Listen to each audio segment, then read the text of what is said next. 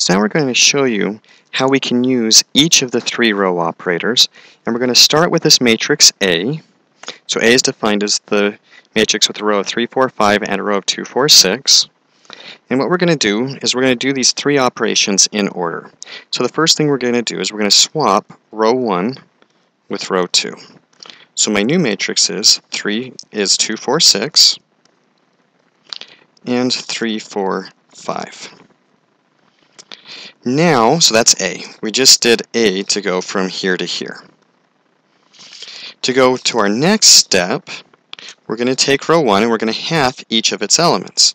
So we're going to take 1/2 of this, 1/2 of this, and 1/2 of this. 2 times a half is 1, 4 times a half is 2, and 6 times a half is 3. Notice we leave row 2 alone because we're only told to do something to row 1, so that's B.